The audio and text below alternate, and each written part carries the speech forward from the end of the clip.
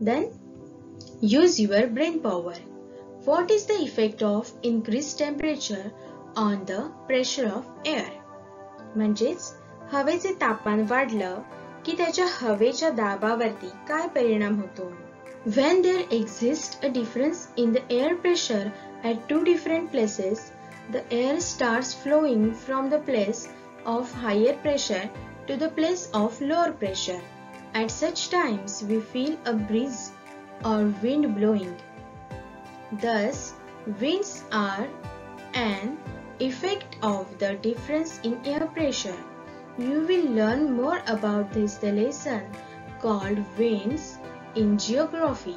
म्हणजेच जेव्हा दोन ठिकाणच्या हवेतला दाबामध्ये फरक पडतो तेव्हा हवा जास्त दाबाच्या ठिकाणापासून कमी दाब असलेल्या ठिकाणी वाहू लागते. अशा वेळी आपल्याला वारा सुटल्याचं जाणवतं. म्हणजेच हवेतल्या दाबात पडलेल्या फरकाचा परिणाम म्हणजेच वाहणारे वारे होय. याविषयी अधिक माहिती तुम्ही भूगोलाच्या वारे या पाठातून घेणार आहात. Try this. Take ice cube in glass up to 3/4 of its height. Now observe what happens. How did the water droplets appear on the outside of the glass? Due to the ice cubes in the glass, the air surrounding the glass cools down. As the water vapor in this air cools down, it condenses and gets transformed into water. It is this water that collects on the outer surface of the glass. The level of humidity is different in different places.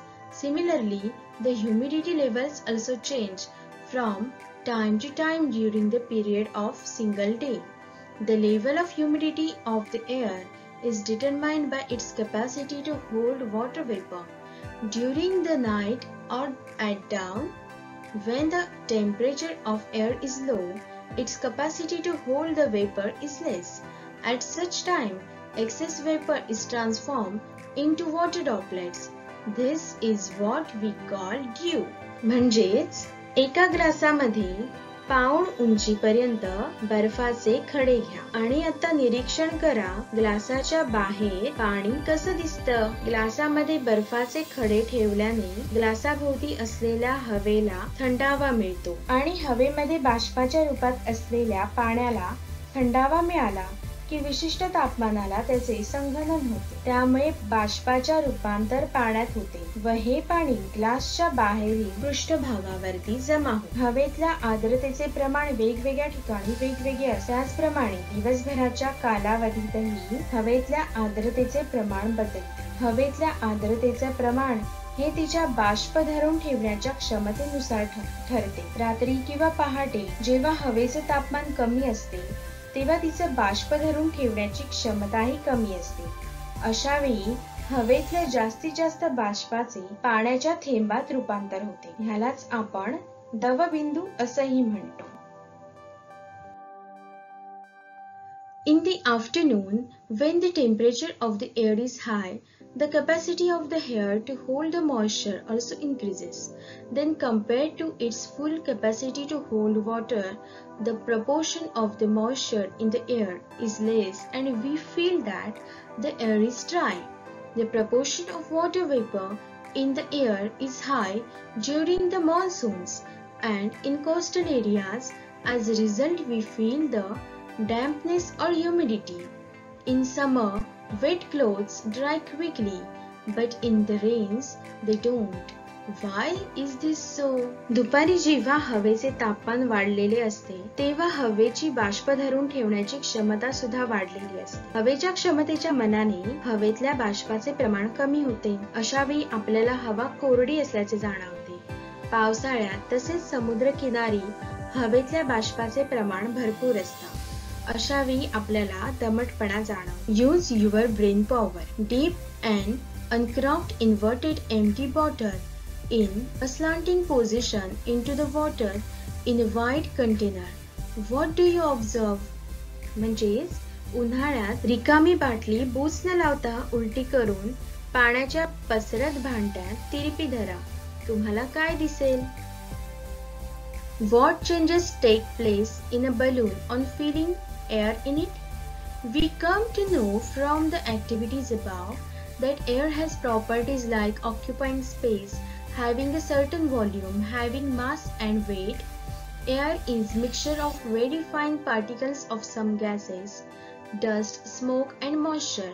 When rays of light fall on these minute particles, the particles spread light in all the directions.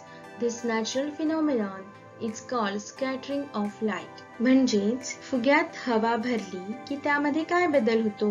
वरील विविध कृतींमधून आपल्याला असं लक्षात येतं की जागा व्यापणे हे विशिष्ट आकारमान असणे, वजन व वस्तुमान असणे असे हवेचे विविध गुणधर्म आहेत. हवा हे काही वायू तसेच धूळ, धूर व बाष्प यांच्या अतिसूक्ष्म कणांचे मिश्रण आहे. जेव्हा प्रकाश किरण हवेतील या सूक्ष्म किरणांवरती पडतात तेव्हा ते प्रकाशाला सर्व दिशेने विखुरतात. या नैसर्गिक घटनेस प्रकाशाचे विकिरण म्हणजेच स्कॅटरिंग ऑफ लाईट असे म्हणतात.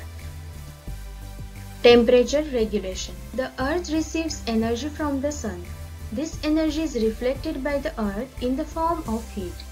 The constituents of air surroundings the earth such as water vapor, carbon dioxide absorb a part of this heat and give it other constituents of air. As a result, the earth's surface remains warm and thereby becomes suitable for the living world on the earth. If there were no air on the earth, the average temperature of the earth's surface would have been very low. Transmission of sound. All the sounds that we hear reach us through the surroundings air. The density of the air also changes due to change in its temperature. In winter, the density of the air increases. We can hear the whistle of a distant train clearly. Early in the morning, in winter, air is useful as a medium for the transmission of sound. Use your brain power. What would happen if all the air surrounding is remote? Will sound be heard in space? म्हणजेच आपला इथला first point आहे temperature regulation म्हणजेच तापमान नियंत्रण. पृथ्वीला सूर्याकडून ऊर्जा मिळते. ही ऊर्जा पृथ्वी उष्णतेच्या रूपात परत फेकते. पृथ्वीभोवती असलेल्या हवेतील बाष्प, कार्बन डायऑक्साइड यांसारखे या उष्णतेचा काही भाग शोषून घेऊन तो इतर घटकांना देतात. त्यामुळे पृथ्वीचा पृष्ठभाग उबदार राहतो व पृथ्वीतील जीवसृष्टीला अनुकूलन होते. पृथ्वीवर हवाच नसती तर पृथ्वीच्या पृष्ठभागाचे सरासरी तापमान खूपच कमी झाले असते. Transmission of sound. ध्वनी प्रसारण. आपल्याला ऐकू येणारे सर्व आवाज भोवतालच्या हवेतून आपणापर्यंत येऊन पोहोचलेले असतात. तापमानातील बदलामुळे हवेची घनता सुद्धा बदलते. थंडीमध्ये हवेची घनता वाढते.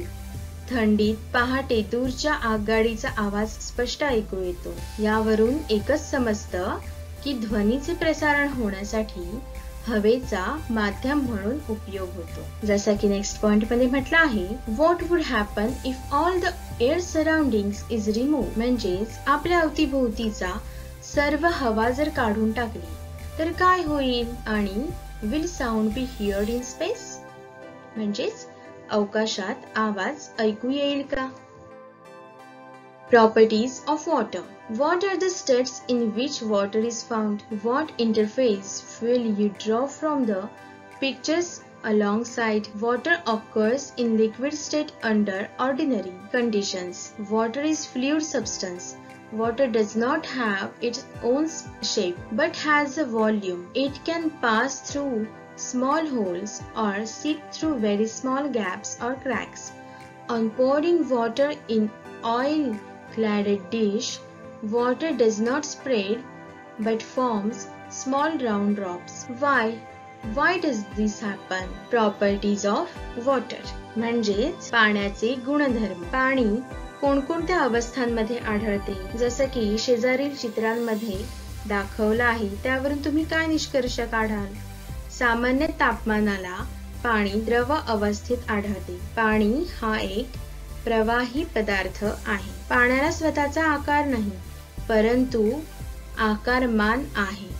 सूक्ष्म छिद्रांमधून किंवा अतिसूक्ष्म फटीतूनही ते पार होते, ते झिरपते. तेलाने माखलेल्या ताटलीत थोडेसे पाणी ओतल्यानंतर पाणी ताटलीत न पसरता पाण्याचे अनेक छोटे छोटे गोलाकार थेंब तयार होतात. असे का होतात?